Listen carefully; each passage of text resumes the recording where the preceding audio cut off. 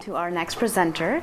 This is Dr. Christoph Karmonik. He received his PhD in Natural Science in Germany, and he's currently the Scientific Director of Translational Imaging Center at Houston Methodist Academic Institute. He's also the Director of Magnetic Resonance Imaging Care. He will be presenting the topic, Music is Medicine. All right. Thank you so much for having me. Great pleasure. And I would like to advance to the next slide on my presentation here. Oh, there we go. Never mind. There we have it. All right. Yes, thank you. So this is a study we did together with the Center for Performing Arts Medicine, and the motivation here was to see how to translate collaborative potential of arts and medicine to the healthcare environment in Houston Methodist. And here on this diagram, very nicely displayed, are the different parts of tasks and ideas that CPAM is combining. And there's basic and translational research, and it should also then, with arts integration, community partnerships, and also then go into holistic care and clinical arts therapy. Next slide here, I would like to talk a little bit more about the particular study that we performed. And it was really motivated by a first study done in Helsinki. That was actually in 2008 when we started with that. And the idea here was really to see, is music helpful in recovery from stroke? These study, as it was done, had three groups. There was a group that had listened to music, a group that listened to audiobooks, and then controls which had neither. And I will show some results in a moment there. But actually, just recently, or so one point in 2014, that followed up, also looking at structural changes, and even most recently, the publication has appeared by that group, which actually shows further evidence, to music being helpful or being beneficial for stroke recovery. Now, the study at the time in 2008, what was done in Helsinki was not imaging. It was related at neuropsychological testing. And you see here the different parts that were tested: verbal memory, language, visual-spatial cognition, short-term working memory. And if you look at all these different plots here, and the stars indicate statistical significance, that happens in some of them. But what you see in all of them, the dotted line is actually the music group, and all of those, the music subjects. The subjects listen to music, they actually did better. Okay, so this is very encouraging, of course, and then we all know music is beneficial. We like to listen to music. Music does as well, right? But what does it actually do in the brain, right? Is there a way to actually look, so to speak, into the brain, right, while we're listening to music? And of course, there is functional MRI. For those of you that are not familiar with it, what it actually does, it measures the change of oxygenated blood flow to brain regions, so local changes of oxygen delivery while performing a certain task. Of course, it's been done in the MRI scanner, and this is lying down, listening. So for listening to music, it's actually relatively easy, right? You have headphones that block out most of the noise of the scanner, and then you actually have subjects listening to music. And so we did a first preliminary study, and what you see here, the idea really evolved around familiar and non-familiar music. So basically, familiar music that also has the components of something that you like, that you used to. So self-selected in the sense that you have a pleasant memory to. And then non-familiar, really more like here we talk about Bach, which is classical music. And we were very curious, so how does the brain react to that? And if you look at this particular slides here, which shows the brain in three different orientations, color overlaid is the activation that we see with different music genres. Orange is the self-selected familiar part, and then blue is the non-familiar part.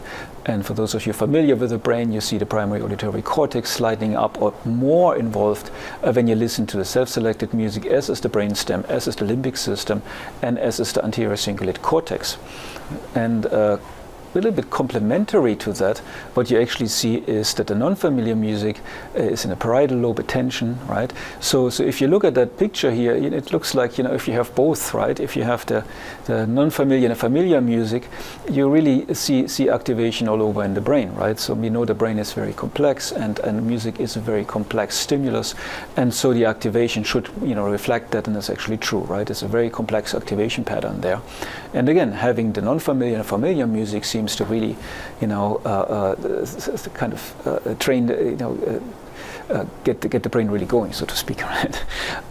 So we took this one step further after we were encouraged by this preliminary findings, and so we had subjects, and these were 12 subjects, listening to a variety of music clips. So there was Bach that we had before. There's a self-selected music, and then we have Bach visual. That was actually the same Bach invention number 1, played with the score sheet with the cursor going through to keep the intention of the subject going. Gagaku is actually a Japanese opera, an excerpt from a Japanese opera, which is unfamiliar to Westerners, right? And most of our subjects, all of them, were actually grown up here in the Western world. Then we had Click, which is the Susa language of the African Aborigines. It's like a mixture between language and music. Charlie Chaplin giving an emotional speech of a great dictator. And last year, Walter Cronkite reading news, and Walter Cronkite, I believe, was very good actually in not putting emotions in speech. So we have emotional speech, non-emotional speech. We have sort of like a transition between music and language, and then we have music, and that goes from unfamiliar to familiar, all right? And what you see in this particular slide is the brain from the top, so the ears should be left and right, and each of those little plots is one subject, and you see certain patterns, and the color corresponds to the brain activation from the Volt effect. And the first thing you see, right, for all these 12 subjects, for a particular music clip, or then what we actually see is the similarity of the pattern.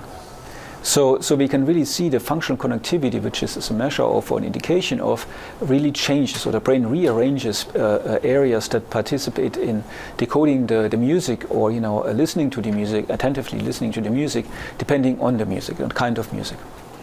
And I think this is really very exciting and very, very, very helpful, I believe, if you then want to go forward and saying, well, what we really want to do is actually use this for therapy. So in other words, we play different music genres to subjects, and in that respect, we hope to change the functional connectivity in the brain. So really, maybe stress the brain, right, or really challenge the brain, and in that way, maybe aid recovery, or keep the brain at least engaged.